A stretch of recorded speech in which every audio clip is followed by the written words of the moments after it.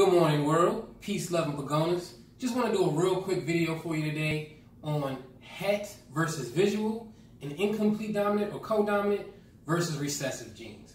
Okay? So today, to give you an example of those, I have two dragons with me. The first one being this leatherback female, 100% het, hypo, trans, and zero.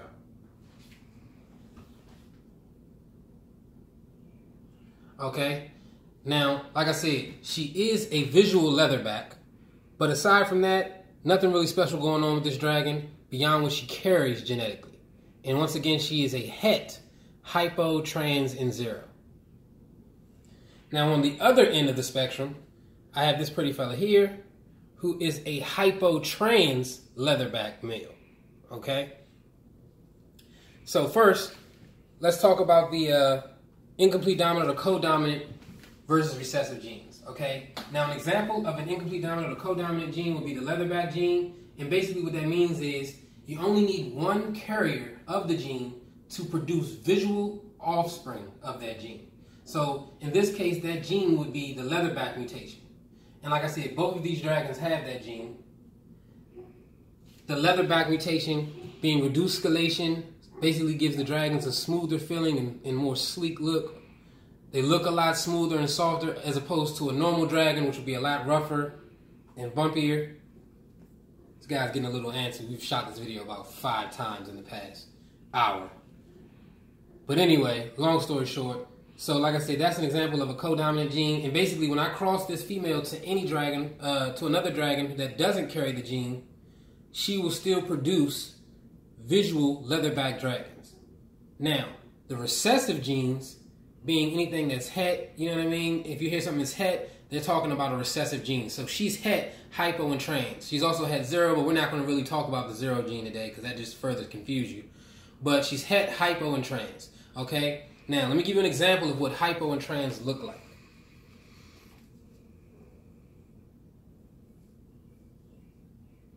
Okay. Like I said, this fella is hypo and trans.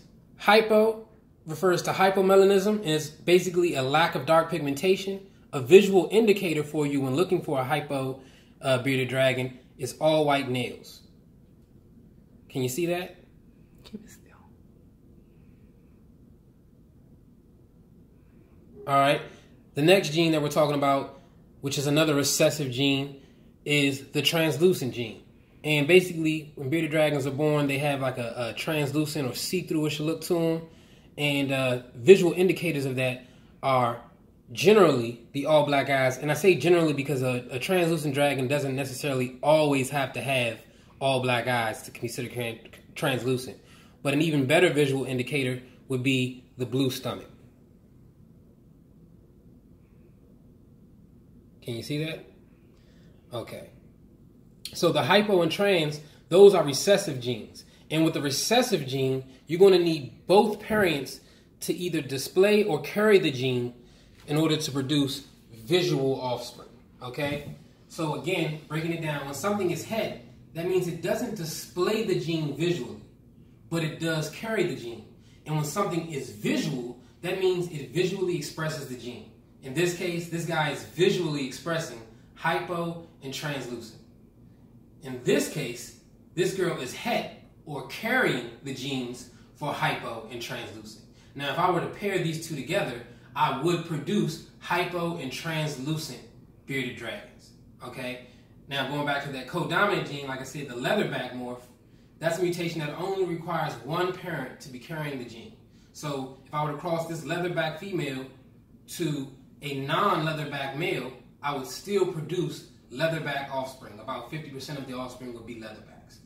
Now, not to confuse you, but just to go a little more in detail, I know some of you are wondering, well, what would happen if you cross this leatherback female to this leatherback male? As I said, I would produce hypotrans offspring, but now I will be taking these two leatherbacks and creating a homozygous form of leatherback, which is referred to as a silk bearded dragon. Okay? About 25% of the offspring, roughly, should come out silk. Okay? And what a silk bearded dragon is not only a reduced scale dragon, but it has absolutely no scales. And I'll do some more videos for you guys to further break this down as far as het, visual, recessive, co-dominant, incomplete dominant, and also give you some more examples of translucent, hypo, and even silk bearded dragons. We do have all of those, as well as many other mutations in the bearded dragon community. But like I said, I just wanted to do a quick and simple video for you guys today, kind of breaking down het versus visual and incomplete dominant or co-dominant versus recessive, okay? So to simplify it one more time, het means it carries the gene, visual means it visually expresses the gene. A co-dominant or incomplete dominant means only one parent has to carry the gene in order to produce visual offspring. A recessive gene requires 2 carriers in order to produce visual offspring. All right, so that's it for today. And also just to let you guys know, if any of you are interested in this handsome fella here, he is available on our Instagram. That's Lizard of Oz LLC on Instagram. Lizard of Oz LLC on Instagram. He is a hypo-trans citrus 50% possible het whiplet male. He's a hypo-trans leatherback citrus 50% possible het whiplet male. And as you see, he's well-tempered, has a great appetite, and he's going to be a stunner as he gets older. Thank you all for tuning in. Once again, peace, love, and begonas. I appreciate it. Have a good day.